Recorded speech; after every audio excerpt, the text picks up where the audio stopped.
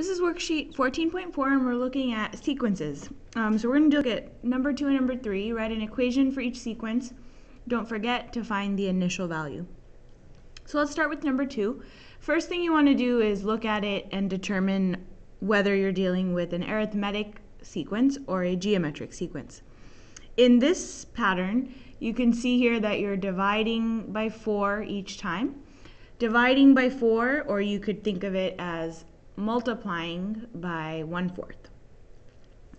So we know the multiplier is 1/4.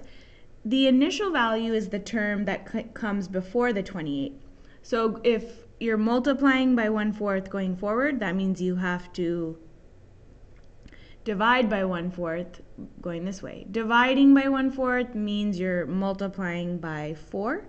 28 times 4 is 112. So that's our initial value. Our equation, we have a couple things we need to look at. One is the starting value, which is 112. So I'm going to say T of n equals 112. And then secondly, we're going to look at the multiplier. The multiplier here is 1/4, since that's what we're multiplying by each time.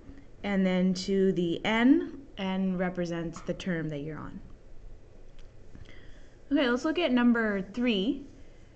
Looking at this sequence, first you need to decide whether it's arithmetic or geometric. Here we can see that the common difference here is 8. We're adding 8 on each term. So the initial value of this sequence, the term that comes before -21, if you're adding 8 going forward, that means you have to subtract 8 to go backwards. So -21 minus 8 is -29. The equation of an arithmetic sequence looks like the equation of a line. So again, you have two things you need to look at. One is the common difference, or the growth. The growth here is +8, so we're going to say 8n. And then you have the starting value, which is -29.